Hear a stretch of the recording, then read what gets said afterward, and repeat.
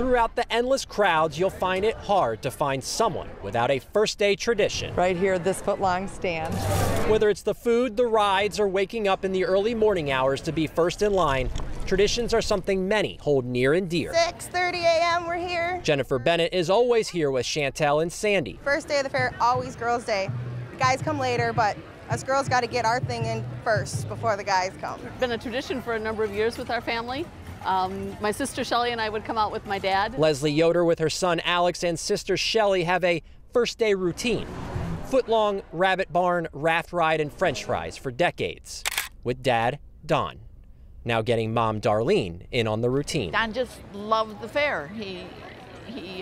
That's why we have the bench and all the tradition. They're honoring that tradition, sitting on this bench, now remembering Don's love for the state fair. And unfortunately, he passed away this past February. We came out here to honor his memory and had this bench made in his memory and donated it this year to the fair. Yeah, we come and pay our respects. A similar sentiment for Jennifer, Chantel, and Sandy, always stopping by their good friend's daughter Azure's bench. It's always in this area somewhere. First day state fair traditions that will carry on in their memory. And now we're sharing our experiences with dad, with mom. And in the years to come. First day of every year, yep. At the state fair, Alex Hagan, KARE 11 News.